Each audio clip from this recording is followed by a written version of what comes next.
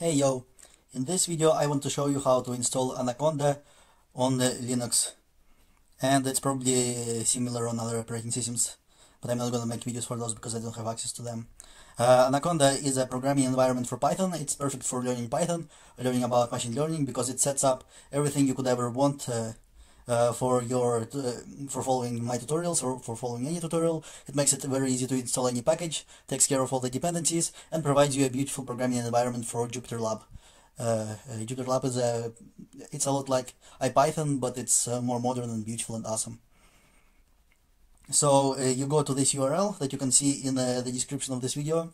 You will select the system that you want, download the version of the Anaconda that you want, most likely this one, and after the file has finished downloading, you just go to your downloads folder and basically you just launch it like so. Then you just follow the instructions that tell you how to download Anaconda, and let's see what we need to do here. Yes, let's install it in our home folder.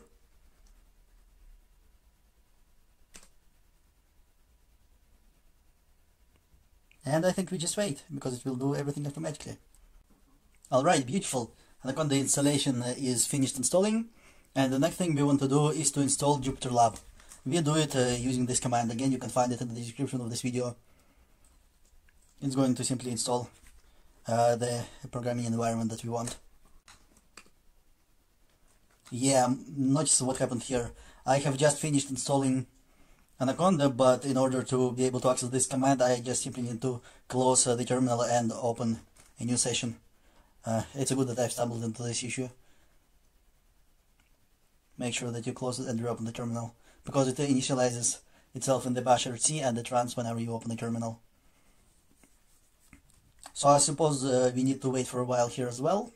Alright, excellent. So our Jupyter Lab has just finished installing.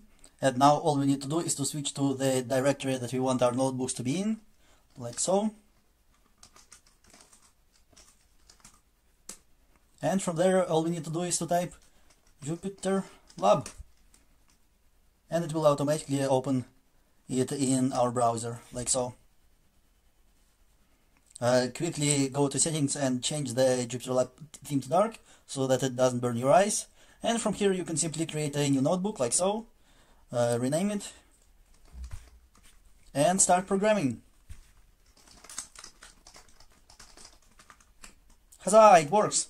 Very simple, very beautiful, very powerful programming environment. You can do all sorts of stuff here, and it's perfect for learning machine learning.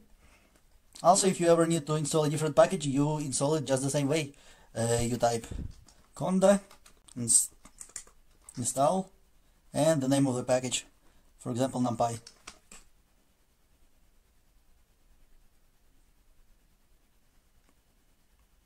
Basically, you get the idea. It's going to install NumPy here.